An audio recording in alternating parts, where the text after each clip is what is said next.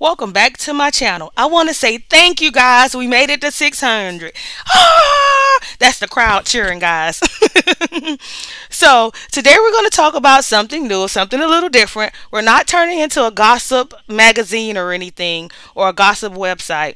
But I just want to give you guys a little info from what I've seen. Stormy Reid made her red carpet official with no other than, shh, I'm not going to say it.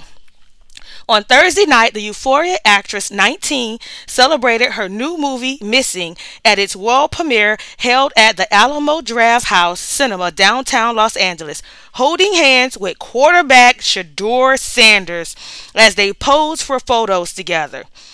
"He's such a sweet guy, super talented," said Reid. "I'm glad to have him here supporting me."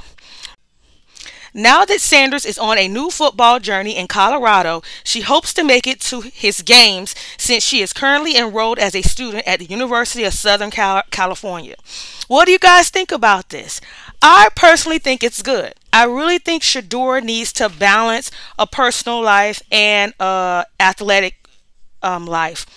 I think if he just has too much of being on the field, too much of practice and training, that can cause a lot of built up stress. So him getting out, having a good time, I think is a great thing. Also, you guys have to look a little further with this. His dad is Coach Deion Sanders. He has a plan. If you guys know this is, I'm sure he's media trained, and I'm sure this is going to make his NIL stock value go up, him being in the public eye. Right now, his NIL value is $1.5 million. This probably going to take him up to $2 million, okay?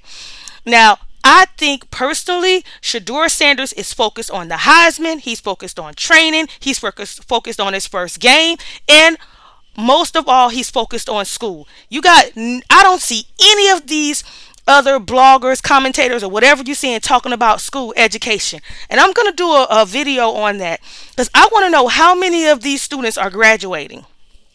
How many of these athletes are graduating? Also, you guys, you got to understand too, he has a mom.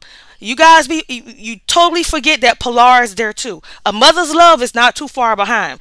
And I promise you, Pilar is watching, she's listening, and she's talking to Shedeur. So I think he's in good hands. And I think it's great. I think it's great that they're friends. Do I think they're in a relationship? No, I don't. I think that's just what the public is doing and the media is doing. No, I don't think they're in a relationship. I think they're friends. Good job. I think they're balancing his life. So guys, tell me what you think down below. Like and subscribe. And we're headed to 700, guys. Thank you. Bye.